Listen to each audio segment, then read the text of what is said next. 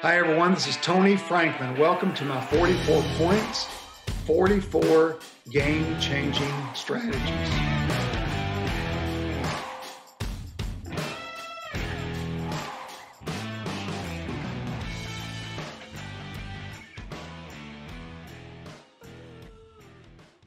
Don't let the end of a game, the last minute to go in the game, be the first time that you've practiced it when you're in the biggest game of your coaching career. You're in game number 10. If you win, you're going to go to the playoffs. You're in the semifinal game, and all of a sudden you've got a situation that you've never practiced.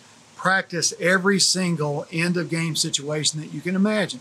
That means anything from a 4-minute offense to where that you want to practice unbalanced formations. You want to practice something that they've never seen before, to run the football, to eat the clock up, to practice snapping the ball with only a couple of seconds left every time, to eat as much clock as you can because you've got a 10 or 11 point lead in a ball game.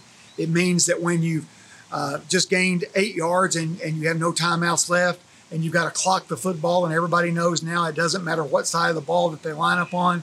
They have to be on the line of scrimmage, that's it. And that you can get lined up extremely fast like that and kill the clock, to where you're going to practice the old Marino fake clock deal and reach up and throw a touchdown at the end of the ball game. Do you have any timeouts left? And you're going to have to run your field goal team on, what we used to always call Tora. We run the entire field goal team on. There's 15 seconds to go. Everybody's got to get off the field. You got to snap it and kick it with no timeouts left. Make sure whatever your end of the game situations are, you've charted them, you've practiced them, and you look like a prepared team when that time comes.